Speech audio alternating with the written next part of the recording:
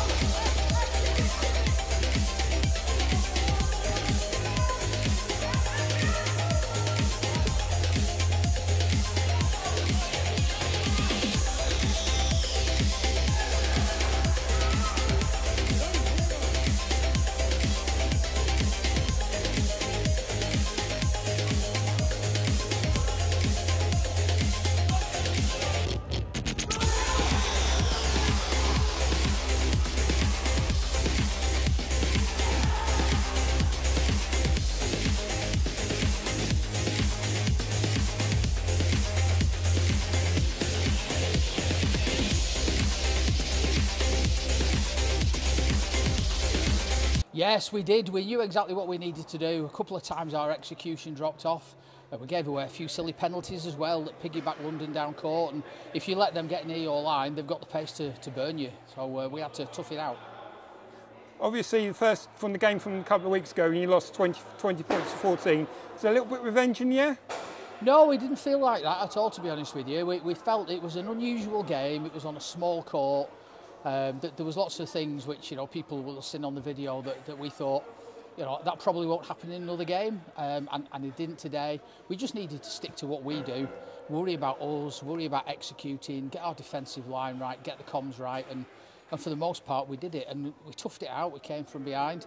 As you know, we had 4 of the grand final squad from last year unavailable, so it's we're calling people up now, and it's really paying off having that reserve squad. A great performance from Jack Heggie today.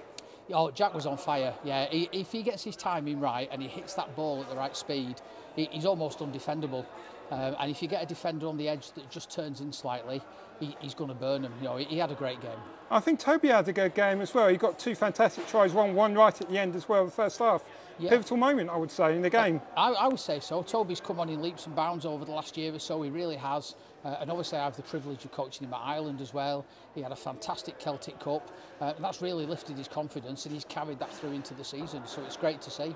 And what a finish from Nathan Roberts today, right at the end. Yeah, proud in more ways than one, as you can imagine. You know, he's only just turned 19. He's only been playing the sport a couple of years. So this really is his first proper Super League season. With Declan injured, he's playing big minutes. And he really backed himself. He's got the chair skills, and if he gets into open space, you saw what he can do. You're halfway point of the season. Are you pleased with how the season's been so far? Yeah, I think there's obviously we dropped points in a couple of close games. I feel like we should have beaten Leeds here. We lost that by 6 points. As you said, the London game in London. The game against Halifax, a bit of an anomaly. You know, when Harry Brown's playing, he scores 6 or 7 tries. There's not a lot you can do about that. He's just Harry, isn't he? But I think we're quite content with where we are. We feel like we're building, and what's been really key, I think, is the fact that we've had people out injured and unavailable, and other guys are just stepping up and doing a job. So yeah, loving it. And great for the reserves to come, someone for the reserves to play today as well. Yeah, it was fantastic. So obviously London didn't have a reserves team, so we arranged for some local match officials to come down who've expressed an interest in understanding more about the game. So we had a load of guys down from Wigan Rugby League Referee Society, and they've absolutely loved it, and they've said they'll be back. You've got Hull coming up. You'll be planning preparation for that. You've got a bit of a break now. Yeah, we've got a break for a couple of weeks, then we've got Hull here at home. We know what we need to do against Hull. I think they're the most improved team in the comp. They gave us a really tough game at their place. I think we blew it out in the second half, but it was 6-0 at half-time. So they're a really good side, much improved. Tristan and Josh are a real handful. So yeah, we've got a couple of weeks, like you say, to rest up and get ourselves ready. So congratulations to the Wigan Warriors, who picked up a vital win today at home against the London Roosters. But let's see what else has happened in round 6 of the Wheelchair Super League for 2024. The other game from round 6 was in Hull, and it was Hull FC versus the Leeds Rhinos. It was a very tense game with over 2 points the difference at half time, but the Rhinos rallied in the second half to win the game by 44 points to 26. And here's what's happened to the league table for this week. So the Leeds Rhinos are now 5 from 5, and they are 10 points at the top of the table. Wigan leapfrogged the London Roosters into 3rd place after beating them at home this week. And always remember, it will always be the top 4 teams that will enter the playoffs come September.